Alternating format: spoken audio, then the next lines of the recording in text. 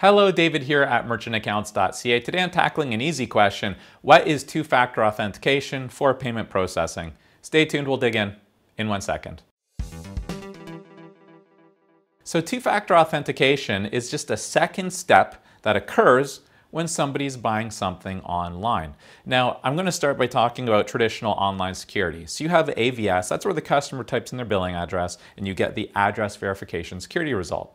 And of course, on the back of your credit card, you have that little 3-digit number called the CVV code, the card verification value, and that is an additional check that people can put in. It's like an extra thing that the credit card processor can tell you if it matched when an e-commerce transaction is processed. But sometimes that's not enough. And that's where something like two-factor authentication comes in. That's where when the customer purchases something online, the transaction process is halted and a third party kicks in. That third party is almost always the card issuing bank. That's where the card issuer won't let the transaction be approved unless the card holder does something. They have to take a second step, a second factor of authentication. Now, commonly that can be like a text to your cell phone. Hey, we got this order from Swiss Chalet for $50. You know, press 1 if this is a legitimate transaction. And then the customer does it, and the bank has now gone through the second factor of authentication.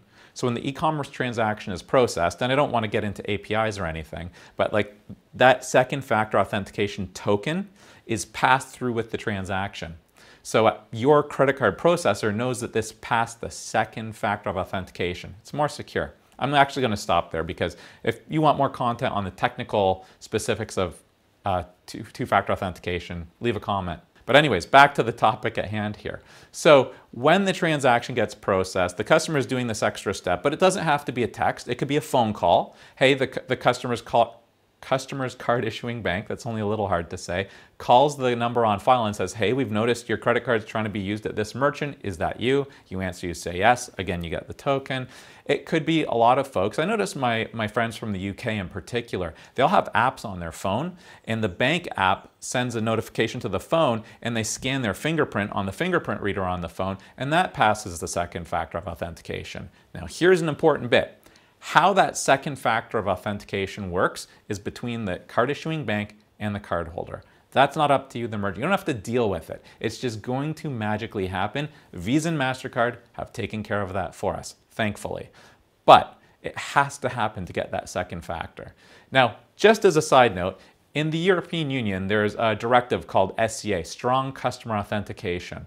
So that two-factor authentication is mandated in Europe for e-commerce transactions. Customers can't purchase online without going through it. And I probably should have mentioned this a little bit earlier.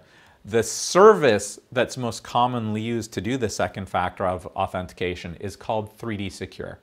So 3D Secure is the service offered by the card brands that it's the technical component that integrates the two-factor authentication. I have a feeling I'm not doing a very good job of explaining this today.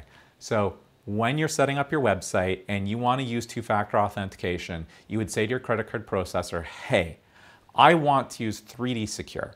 3D Secure being the service used to do two-factor authentication. And every time you run a transaction that is 3D Secure approved, i.e. it passed two-factor authentication, as a merchant, you can't get a chargeback for fraud. Let me rephrase that. As a merchant, you can't get a chargeback for fraud. People can still call their bank and say, hey, I bought some shoes, the merchant never shipped them to me.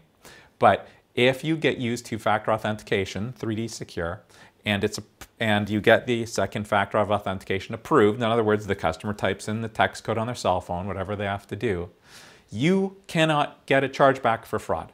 So it is an absolutely wonderful service. Also, this was probably should have been like a 30-second video, and I don't know how long this is, like 3 or 4 minutes.